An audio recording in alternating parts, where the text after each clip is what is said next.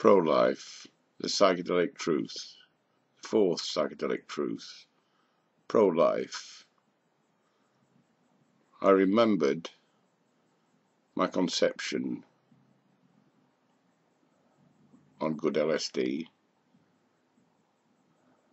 but simply, I remember my conception.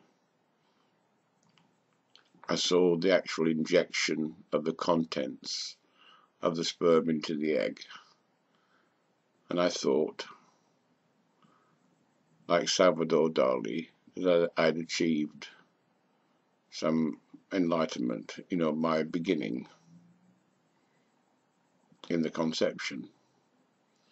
And then afterwards, a few hours later, laying in the grass in Centennial Park,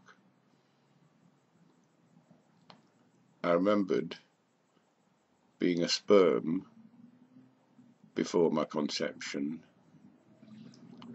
and now I had a clear visual image of the sperm swimming, like in a cross-section, like with some X-ray vision, some pre-seeing, or seeing from another dimension as I connected.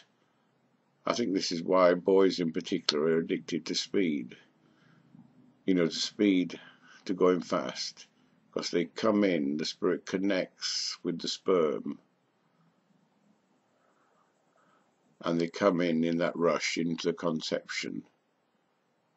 This is the actual experience of the spirit entering the egg and the sperm at conception. This is why I'm pro-life.